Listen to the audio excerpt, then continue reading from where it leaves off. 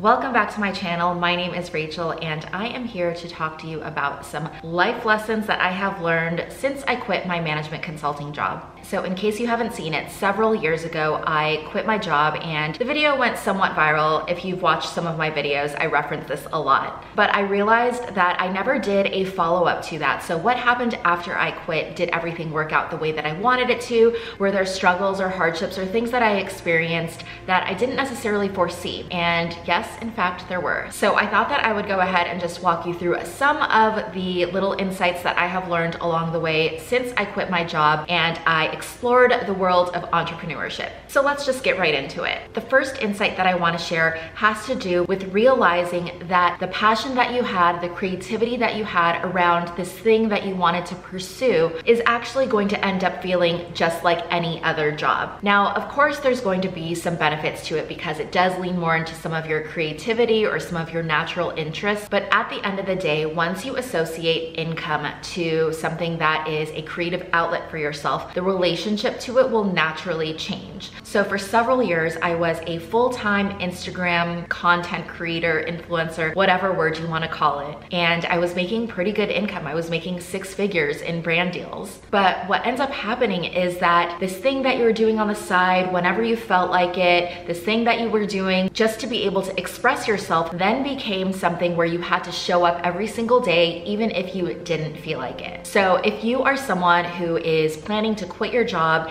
and is planning to go all in on a creative endeavor as your full-time job, please go ahead and pursue it if that is your calling. But I would also caution that if this is the sole passion that you have and this is where all of your creativity is going into, I would actually recommend having an outlet that is not something that you would monetize. Just ensure that you have an outlet that remains fun. So if I could go back in time, I would just make sure that I carved out time for different hobbies or different interests for myself. The next insight that I have is realizing and recognizing that your next step is not your final step. Several years later, I have taken so many turns in the path that I was on that felt really natural to me. And here I am now years later, actually back into content creation, but in a different format with a different intention and a different why. So if you're someone who is going to quit your job, thinking about quitting your job, or maybe you already have and you're kind of looking for some clarity, just understand whatever your next step isn't necessarily going to be the end all be all. It is just a stepping stone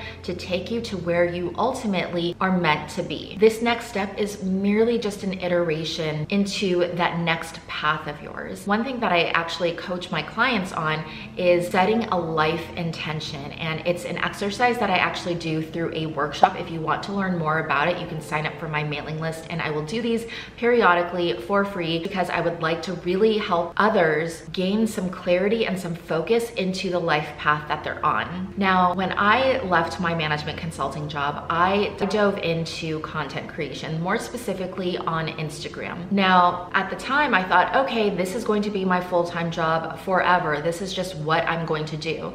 But it's been years since then, and I have taken so many different turns since that time in my life. I actually did that full-time for several years, and I got burnt out by it, which is another insight that I will delve into coming up. But I was doing that for several years, and then I gained certain interests in other areas, and there were other things that I was curious about. And so that's when I actually started working for a startup in crypto because I had such an interest in crypto. And one thing that I really loved about that position is the variety of it. It was a startup, so you had to wear a lot of different hats and you had a lot of different responsibilities, which I love. And so now from all of those skills that I learned from my Instagram content creation days to then working in crypto to now, all the dots are starting to connect with one another. And now I'm back into content creation, but in a different format, a different why, and a different intention into why I am showing up here. Now, this next insight is about burnout. So when I was in management consulting, and if you have been in consulting or have worked at a startup, you realize all of the hours that go into working for your clients. And me as a consultant now independently,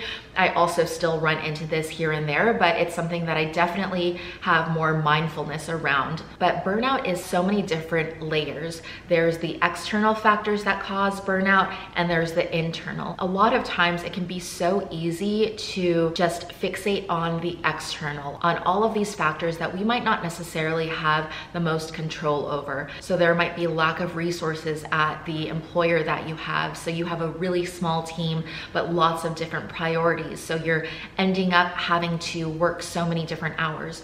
You might have a boss that has extremely high expectations for you, where you end up having to work a lot of different hours because your boss is always on and you feel the sense that you have to be on at all times. And there's also this sense of fear too, I think, that can lead to burnout. I know what the job market is like. The industries are really tight, and while I do think that there are some companies that are starting to hire more now, there's still a lot of shrinkage in a lot of different industries. And so I think that a lot of times psychologically people can think, oh, well, I don't want to get let go. I don't want to be a part of that layoff. So I'm going to do everything I can, be the best employee that I can, and put in all of these hours, and you end up just burning yourself out. So there's all of these external factors that we can really fixate on. But to be honest, from my experience, burnout has come from both sides of the coin. So there have been those external factors, but there's also been internal factors as well. Through all of the work that I have done on myself, through all the reading, through all the studying that I have done when it comes to burnout, for me, I tend to almost inflict some burnout onto myself because I lacked boundaries. I lacked listening to my needs. I lacked listening to my inner voice. I know what my limits are, and I think all of you know what your limits are as well when it comes to burnout. You can kind of get a sense of when you're feeling overworked, when you're feeling tired, when you're not following your routine like you normally do, you're not making time for the things that once brought you joy because you have to finish your email, empty out your inbox, finish that project, do all of these different things for work. But at the end of the day, all of that signifies that, one, you might not know what your boundaries are, or two, you're not listening to what your boundaries are, even if you do know them. So if you are leaving your consulting job or leaving whatever job that you might have, and you are striking off on your own, just be really mindful of the symptoms of burnout, and you can watch one of the videos that I have created around burnout to help you along the way. The next insight that I have has to do with systems. Systems are so important. When you are in a corporate setting, or when you are in a job where you have an employer, where you have a team, there are certain SOPs or standard operating procedures for work that needs to be done.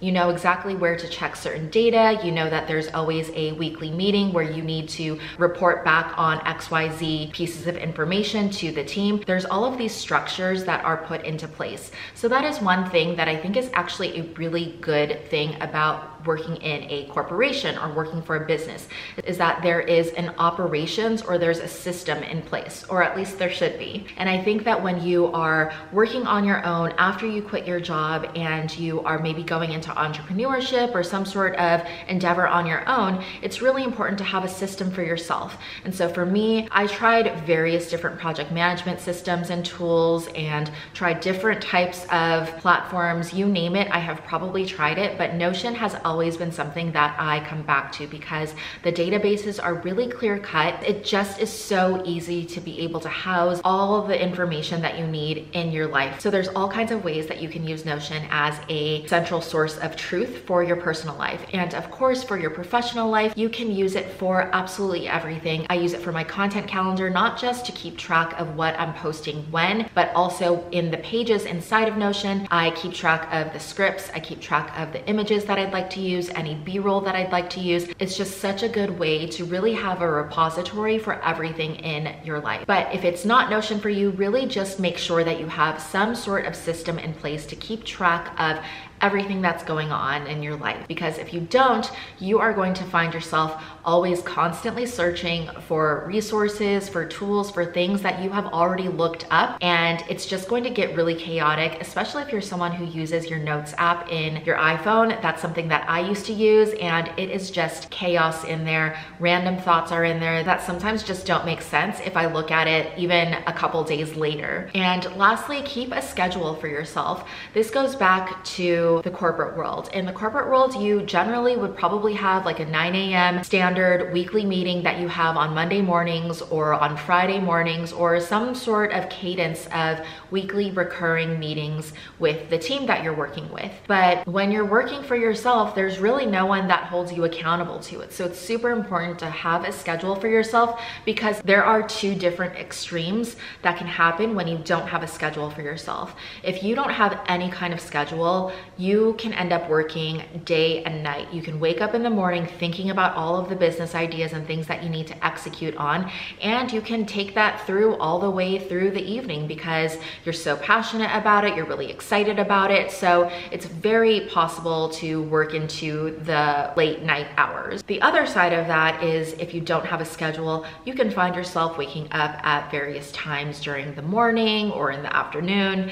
You can maybe end up just doing errands during the day, and you end up maybe just checking a couple emails thinking that you're working, and you end up not really being as productive or efficient with your time by having no schedule. So really understanding what your guardrails are of what are your open hours of work. When are you most efficient? Are you a morning person? Are you an afternoon person? Are you an evening person even? So find the hours in which you are naturally most alert, naturally most awake, and try to utilize those in the best way that you can. So in your schedule, in the hours when you are most efficient, when you're most alert, make sure you have your phone away, make sure you're not checking email if it's not something that is necessarily urgent, make sure you aren't checking social media, and really do a lot of deep focused work during this time so that no matter what else happens during the day, you know that you have gotten the most that you needed to get done within the time where your brain is the most awake. So I hope that these tips helped you if you are someone who is looking to quit your job or quit your job and just looking for some insight around what some of the lessons are when it comes to quitting your job.